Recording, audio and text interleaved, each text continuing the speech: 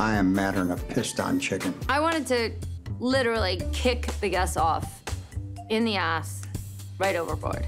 Chicken is what poor people eat. You're now bringing Aunt Jemima into this? Like, leave her out of it. If you're a chef and you can't cook pancakes, you're not a f***ing chef. She has happy resting face. You know who has those? Lunatics and Labradors. I'm as serious as a heart attack. Quack, quack, bitch. Eat my cooter. They were classy. Class holes.